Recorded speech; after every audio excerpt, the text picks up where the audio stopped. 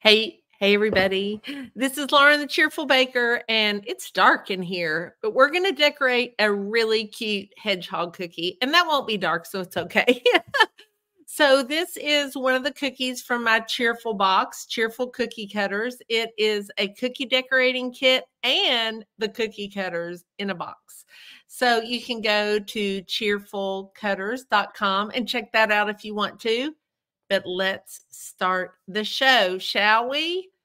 If you have any questions, be sure and ask them in the comments, and I'm happy to answer them. So let's go on over to our cookie. Like I said, this is a hedgehog cookie. I'm doing a video because I want to be able to talk through some of the things. So this is a hedgehog cookie. The hedgehog is super cute. The way that I did the outline for the hedgehog was with a projector. But I used to teach kindergarten art. So I'm going to tell you how I would look at this and break it apart so it would be easy to draw. I love to draw on cookies using Chef Master edible markers. They work great for drawing on naked cookies. So if we're going to break this design apart, what I always do is I try and look at the shapes. So the bottom part, can you all see me when I move my mouse? Can you see the mouse moving? Somebody tell me, because I'm really, really curious about that. But I look and I see, okay, based on the clip art, where would I want the bottom of the hedgehog to start? And I know his little feet are in these little cutouts that are down here that are actually part of the cookie cutter. Then his little body is the shape of a smiley face. So I'm going to go down a little under halfway to the cookie because this middle part is approximately halfway. You know, there's his head and his body are just about the same size. So I'm going to know that I need to start a little bit below where his scarf is. And all I'm doing is drawing a smiley face. Can you all see my mouse moving around? Somebody tell me. I'm very curious. Next, after I draw the smiley face, which is his body, I'm going to draw a little sideways smile. And then right across from it on the right, I'm going to show, oh, you can't see it. Okay. Right across, you're going to draw his arm. He has one arm that's sticking up.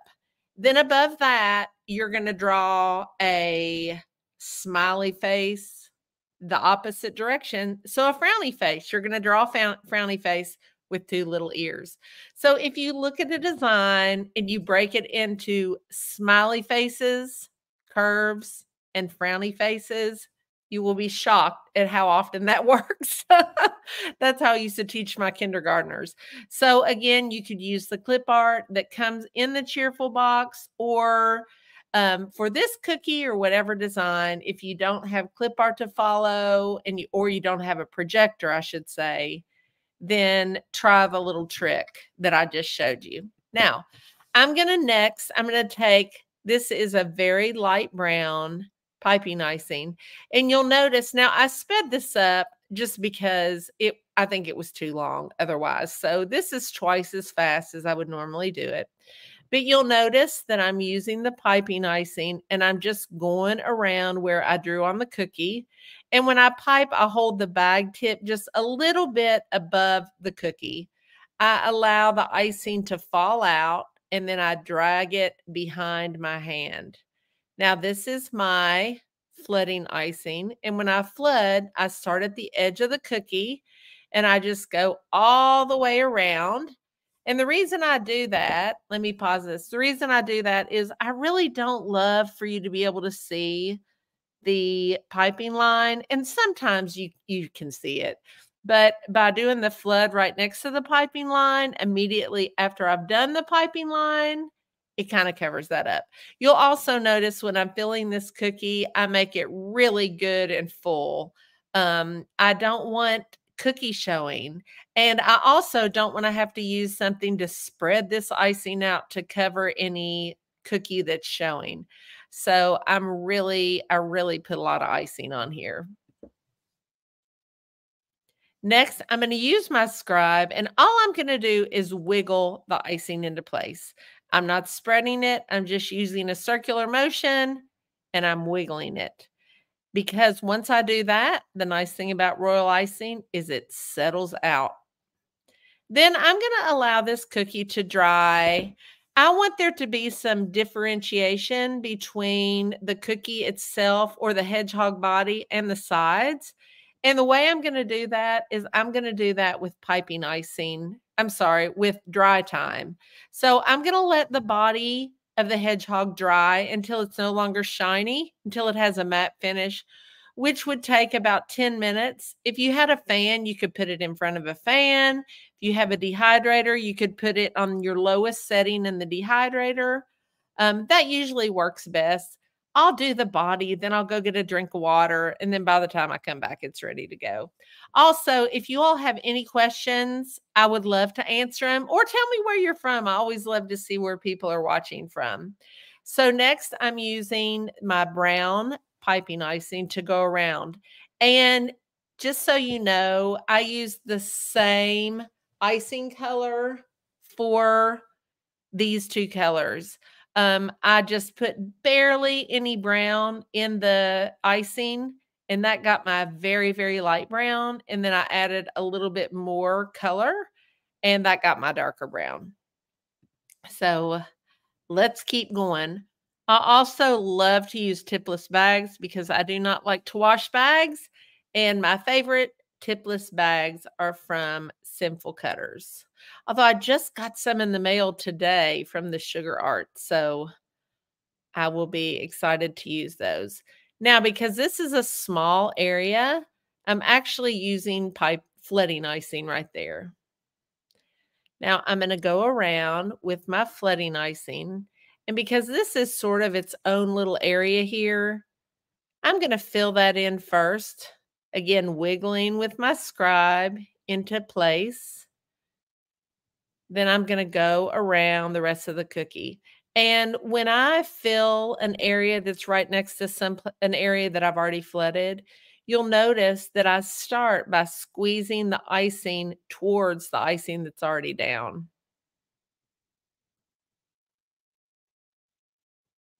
So I'm just going to fill this in. Hedgehogs remind me of fall. Is it fall where you all are? I'd be really curious to know. I'm in Kentucky and it's still hot. I have on long pants today, jogging pants and a sort of real lightweight sweatshirt and not sweatshirt, but like exercise shirt. Cause maybe I'll exercise today. And I went out, I was actually hot, but it was cool this morning. Oh, Yolanda, is that how you say your name? Am I saying it right? You're watching from Louisiana. I just interviewed the Dosha Mac from Louisiana for my podcast. Now, let me explain this to you. I'm not doing this immediately after I flooded that cookie because while the icing flood is still wet, this piping icing that I'm putting on top, all it would do was sink into the cookie and that would completely lose the effect. So again, I've waited till this dried probably 15 minutes before I do that on top. Now, if you don't want to wait, I was thinking what would be so cute are, the brown sprinkles that are really long?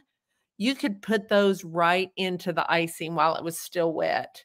So I think that would be cute too. But you'll notice I'm just creating, I keep saying hedgehog. Maybe this is a porcupine. What's the difference between a hedgehog and a porcupine? I really don't know. I got to Google that. I can tell you whatever you want to know about horses and dogs. And that's pretty much it. Let's just call this a fall character. What do y'all think? Is this what's the difference between a hedgehog and a porcupine? Can someone please tell me? Maybe it's the same thing. So that gives our little character some more character. Next, I used my piping icing to go over to make his little nose area. Now, after I did this, I wasn't thrilled with, do you see how high that is, the piping icing? I don't really want it that high. So I actually scrape this off and do it again with flooding icing. My flood is a little bit thicker, so I don't really have to worry too much about cratering.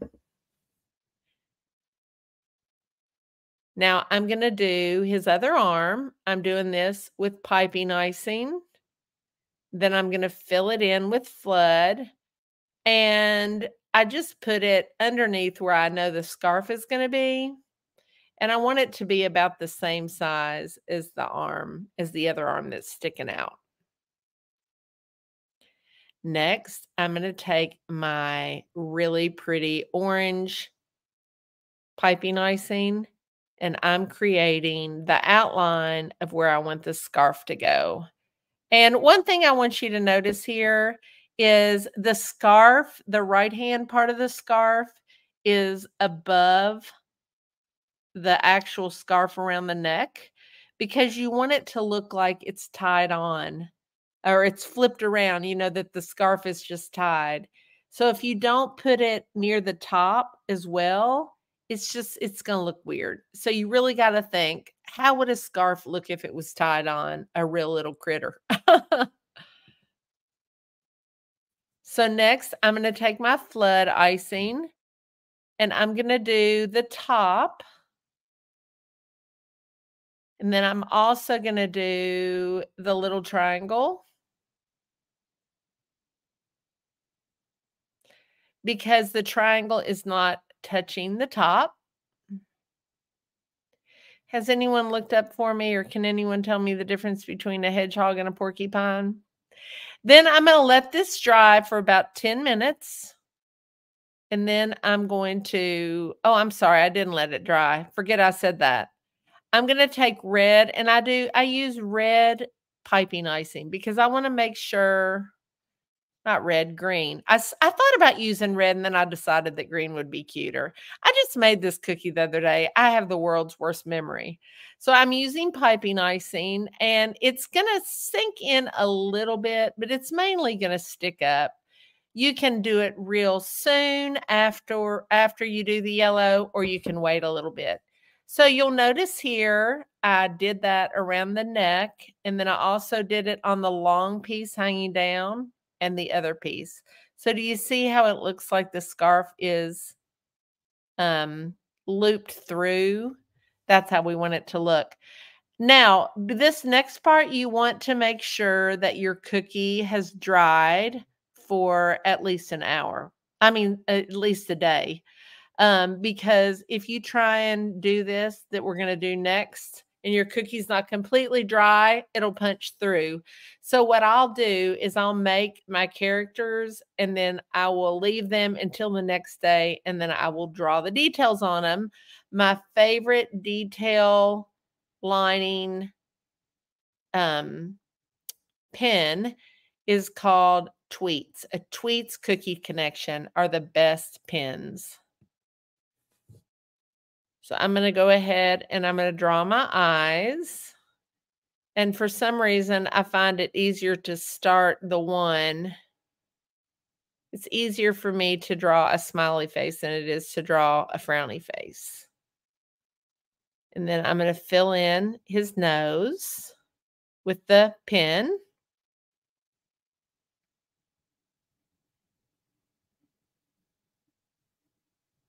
And next, I'm going to use this sterling pearl from the Sugar Art, and I'm going to make cheeks.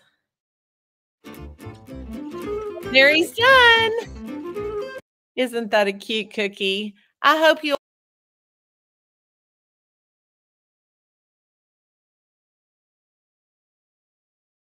and if you are watching on the replay, ask me questions. I'll be happy to answer them. If you want to get him along with the rest of his friends, so cute, such a cute set. It's a surprise set and it ships on Friday. You can go to cheerfulcutters.com and just search for the Cheerful box and you can find out all about it. Right now, the photo that is up is Halloween. And we did that because we don't want to show you the photo of what's shipping next week. We always do it as a surprise. Thank you for saying that. I said so many wrong things. I said we're using red. Oh no, we're using green. But that just happens. And today is a busy day. But I want to try and do this more often. So any questions about cookie decorating? Anything I can help y'all with? Well, if you're watching on the replay, feel free to ask. And I hope you have a cheerful day. Bye.